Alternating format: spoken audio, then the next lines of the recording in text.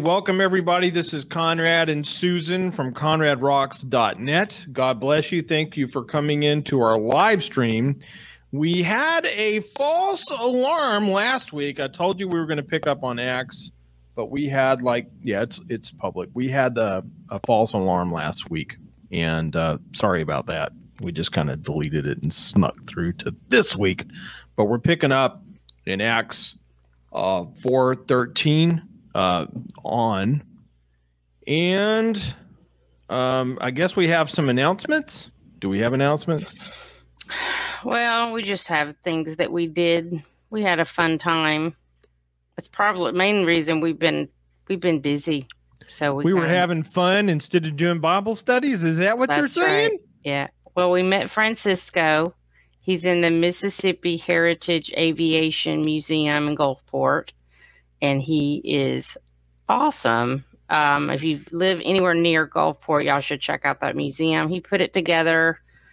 I guess he started a year ago, and in 6 months he had it up, and it's been open for 6 months. So it's kind of amazing what he's put together. But he's a Christian, and he was excited, and he had all kinds of testimonies about people helping him put that together. One right after the other. We had a good time meeting him. And so we've been, doing the vacation thing this summer. We went to Petrie. Yeah. And we're going back. Unfortunately, I had an uncle pass away unexpectedly a couple of days ago. So we are headed back to Petrie to a funeral. So not the best circumstance to be going to Petrie, but it's always good to see family. So we'll get to see a lot more of our family on this trip. Amen. Now, something I wanted to say is I'm doing these Team Jesus tracks. This is my own personal testimony. Been handing out quite a bit. I made these for free on Canva. Canva is canva.com. For those, I thought everybody knew what Canva was, but people are asking me. It's canva.com. I go into the brochures and look into the trifolds. I just did my own story, man, and I'm really compelled to hand these out. I've been handing out quite a bit. It's really easy to just go up to people and say, hey, this is my personal testimony. I'm compelled to do it. Like we're going to find today. People are empowered by the Holy Spirit to talk about Jesus, and can pray about doing your own. And if I get enough people messaging me, I will probably do a YouTube video to show you how you do it. But I gotta have enough people interested before I do that. Okay, so let's pray in and do the Bible study. Is there anything else? I don't think so. Okay. Heavenly Father, Lord, we thank you, God, for this opportunity. I just get excited about doing a Bible study in Acts because, Lord, you prophesied in Daniel, those that do know their God will do exploits. And I get excited even in this prayer, God, that this is contagious, Lord. I pray that these exploits that these people did, these men and women, brave men and women, empowered by the Holy Spirit to do acts, I pray that we catch some of that, Lord, and I pray that we can get bold and do acts in the face of danger, Lord. I thank you that the healing was going on then, and it goes on today. Lord, I thank you that you're going to give us kingdom keys, and I pray for this Rhema revelation, God. I pray that through what we say today, when we open our mouth, that you fill it, that our tongues are the pen of a ready writer, and just something bam, just activates people to get excited and do things for God. We pray these things in Jesus' name. Jesus' name. Amen. Now, we're going to share the screen here, and Susan is going to read Acts 4:13 through 22. Okay. So here's Peter again with, who's he with? John. I forget who's with John. And they are basically standing before the Pharisees getting told off. Or maybe it's the Sadducees. Anyway, they've just healed somebody. So picking up in verse 13.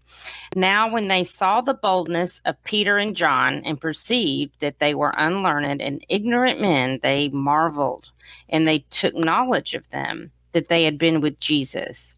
And beholding the man which was healed standing with them, they could say nothing against it. But when they had commanded them to go aside out of the council, they conferred among themselves, saying, What shall we do to these men? For that indeed a notable miracle hath been done by them is manifest to all them that dwell in Jerusalem, and we cannot deny it. But that it spread no further among the people, let us straitly threaten them that they speak henceforth to no man in this name. And they called them and commanded them not to speak at all, nor teach in the name of Jesus. But Peter and John answered and said unto them, whether it be right in the sight of God to hearken unto you more than unto God, judge ye. For we cannot but speak the things which we have seen and heard.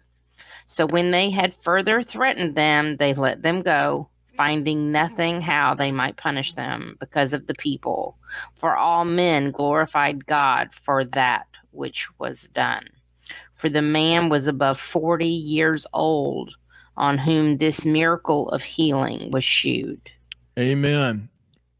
You know what? I was looking at the live stream, and captions are coming through. How awesome is that? That's live captions. I know. StreamYard's awesome. Yeah, Facebook's awesome. StreamYard, Facebook, it's awesome. Yep. Okay, so now we're going to talk about what I do is we don't exegete, but we kind of go verse by verse. Susan wants to probably go a little faster than that, but there's so much in each verse that we got to talk about it. You know what I mean? Trying to find out what that rubbing noise is. Is that me? I don't know. Okay, Acts 4:13. Now, when they saw the boldness of Peter and John and perceived that they were unlearned and ignorant men, they marveled and they took knowledge that they've been with Jesus. Now, notice the Holy Spirit gives you boldness. In Acts 4:31, we're going to see here that they were emboldened again. And notice that they were unlearned and ignorant men. I looked up at the original Greek, and you might find this funny. Unlearned is Greek 2399, which is idiotes. So it means idiot. Idiot. Yeah. But also idiot doesn't necessarily mean idiot. I mean, at the time that this was uttered, it's also meant a private person, an ignoramus. That's what it says, an ignoramus, idiot, ignorant, rude, or unlearned. And then it says unlearned, and that's the Greek agrammatos, which means basically illiterate. They did not study at the feet of any of the doctors of the law. Like Paul, we're going to see he was not unlearned. He was learned. He sat at the feet of Gamaliel. So that was that. And guess what? They had took knowledge of them that they had been with Jesus. So you don't need a PhD. Well, I think what set them apart is that that's not what you would have expected during that time for someone that's an ordinary fisherman with no doctrine, really, had never been brought up to learn all that, to stand up and speak in the way that they were speaking. And of course, the miracle, too, added to that. And so they took them seriously because they knew there was something really going on here. Unfortunately, what it was going on in the eyes of these Pharisees was they were about to lose everything that they had under the Roman rule. The Romans were allowing them to continue with their synagogues and their traditions, and they were fearful that all of that was going to be taken away because of these men. Right. Amen. And they took knowledge that they'd been with Jesus. You'll notice that, and I always talk about Paul on his road to Damascus. You know, he was Saul, became Paul, Saul, Paul. And he was learned. And he was so caught up in his theology. Now, here's the problem. You get so caught up in your theology that you actually ignore large portions of Scripture. These people that said that they were ignorant and unlearned, they were ignoring Isaiah 53, Psalm 22, I believe. They were ignoring these passages which clearly pointed that the Messiah should suffer. It's called the suffering servant passage in Isaiah 52 and 53. So we do that ourselves. The more we learn at the feet of man, we put on what I like to call spiritual blinders, and we block the spirit of truth. I know that might sound weird, but we're actually doing that. So I'm on the hunt now to be with Jesus, to spend time with him. You know, when God told Joshua, he said, this book of the law shall not depart out of your mouth. In it you will meditate day and night, and with it you'll have good success. When we meditate on these scriptures, God meets us there. Even, I mean, there is great value in having mentors, but you can see here they obviously didn't know God, and we're about to find that out. And they obviously rejected, even though they've seen these miracles, they reject everything. And we see this in verse 14. And beholding the man which was healed with them, they could say nothing against it, but they wanted to. First, there was something driving them. You know? Their entire, they were completely mesmerized and focused on one thing, and that was stopping this movement. They wanted nothing to do with it. They wanted it to quickly die out. There was none of them that were looking and wondering, maybe this is the Messiah, or at least you don't hear about it. I mean, there were some people that were wondering, but they would never have voiced that publicly because they would have been, maybe stoned right along with the others. So, yeah.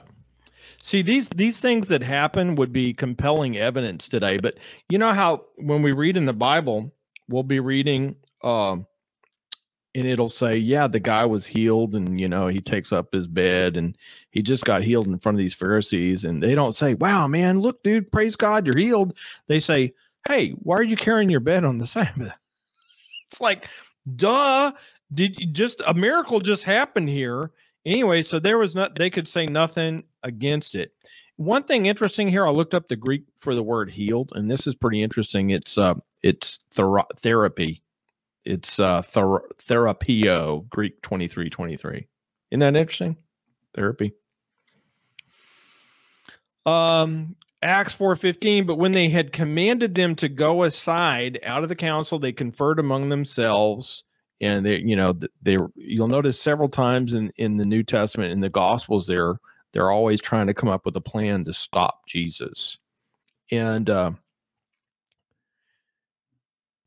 there's no prayer going on in any of these encounters. Not by the Pharisees, no. No, they're not praying. They don't want to know. They're not seeking God on this. They're trying to stamp out this movement quickly. Well, what are they leaning to? They're leaning to their carnal reasoning of the Scriptures. You see what I'm saying? They're leaning to their carnal, and this is what we do today, which we need to avoid. We wade into the water with our carnal mind, but we need to seek the Spirit of truth to guide us into all truth. I wonder if they had an internal struggle there, like when Paul was killing the Christians, when Paul was going about with letters of authority, he thought he was doing the right thing. But I'm going to tell you, I have this idea that deep down in Paul's spirit, he knew something wasn't right. I mean, you know what I'm talking about? We do things because everybody else is doing them. It's called the argumentum ad populum. Just because everybody else is doing it, we think they must be right. And we also do something called trust the experts. All the experts are saying Jesus isn't the Messiah. But I know the spirit. There's a spirit in man, like Elihu says in the book of Job. And I believe that they were suppressing their spirit very much like I did when God's been talking to me for decades. I'd ignored him. I was suppressing the spirit even though I knew it was true deep down. And I wonder if these people did that, or were they sheep and goats, wheat and tares, right? They're sons of the wicked one. So it's an argument for another day, I guess. Saying, what shall we do to these men? For indeed a notable miracle hath been done by them, and is manifest to all that dwell in Jerusalem. And we cannot deny it. Of course, we kind of been over that already. Well, you have to consider that, on the day of Pentecost, thousands of people came into the kingdom. So it's exploding. People are coming to the disciples. They're hearing about the miracles. They're witnessing the miracles. And so they're kind of at a loss as to how to stop this, because the more they try to stop it, the worse it seems to get. Yeah. It's kind of like Greek fire. If you guys don't know what Greek fire is, it's something, the secret has already died, but during the 1,000-year reign of Constantinople, some of the kings had figured out how to make this fire, and it was a secret. It was only kept by a few people, and they made this fire that when you tried to put water on it, it would just keep spreading. Anyway, pretty interesting. So this is kind of like the gospel, no matter how much you try to stop it, it just keeps on going. Now they're continuing in verse 17, but that it spread no further among the people, let us straightly, notice the spellings, straitly, threaten them that they speak no forth to no man in this name. Now, like I said, these people are selfish. They don't want to lose their place or their nation. And the reason I pointed out straight, it's an interesting English word. It means surrounded with obstacles. Like when people say, I walk the straight and narrow, that comes from straight is the way and narrow is the path. Well, straight means it's surrounded with obstacles. It doesn't mean just straight, like a straight line. You got anything there? You good? Okay. And then they called them. Wait a second. It's important here that they're teaching in the name of Jesus. So they're carrying on the mission of Jesus, and they are the Jesus. I mean, the thing is, when Jesus ascended and the Holy Spirit fell, there wasn't just Jesus anymore, because when Jesus was around, their apostles did go out and do some things, but he was the centerpiece and everybody came to Jesus. But now it's not just Jesus, it's all of the apostles and others too, besides the 12 that were out there casting out demons and performing miracles. So it was spreading, and the movement was growing exponentially during this time. Right. And when I've talked about name before in podcasts and YouTube videos, but the Greek word is anoma, and it basically gives the idea of authority and character. So in the nature, character, and authority of Jesus Christ. So that's what it means. It doesn't mean when you take the name of the Lord in vain, when you say GD, that's cursing. That's invoking the name, the title of your God. God is a title, not a name. And then you're cursing. But taking the name of the Lord in vain means calling yourself a Christian and not being one. You're not operating in his authority and character. You see what I'm saying? All right. Verse 18. And they called them and commanded them not to speak at all or teach in the name of Jesus. And I think that I talked about this maybe the last time. I notice here that Christians in Romans 13 and a couple of places in the New Testament, Peter talks about it, Paul talks about it, Hebrews talks about it. We're to submit to authority. In Romans 13 is like even the secular authority, because they're acting as ministers doing the Lord's will. And here's a case of heretics calling real people heretics, real believers heretics. And here you are obeying these people that aren't hearing from God. Can you imagine how frustrating that is? It's like you have to obey heretics. And then Peter answers here and says, he points it out. And notice that they don't respond. Peter and John answered and said to them, whether it be right in the sight of God to hearken unto you, you that don't have a relationship with God, more than to God judge ye. Anyway, he was in their face. I mean, in their face, basically saying, you don't hear from the Spirit of God, Well, and they're basically saying that's not something we can do. We cannot help but speak. I mean, they can't help but speak, teach, and heal and do what they're doing. They're compelled to do those things. So they didn't really ever say they were going to stop. We cannot but speak the things which we have seen and heard. Yeah. The cool thing about Acts 4:20 here, when I looked at I'm like, what does this mean? Sometimes I'll compare versions. It'll say in Bible and Basic English, for it's not possible for us to keep from saying what we've seen and have knowledge of. In the Contemporary English, it says, for we cannot keep quiet about what we've seen and heard, which paints a little different. I understand it differently now, but I believe that what they're saying is we can't help but preach the gospel. We can't help it. We've got to do it. Kind of like Jeremiah says, it's fire shut up in my bones. Or Paul says, woe is me if I don't preach the gospel. He has no choice. They've got to do it. It's got to come out. Amen. I think I even wrote down the Complete Jewish Bible. Let's see. Complete Jewish Bible, which is a good version, by the way. As for us, we can't help talking about what we've actually seen and heard. Pretty good stuff.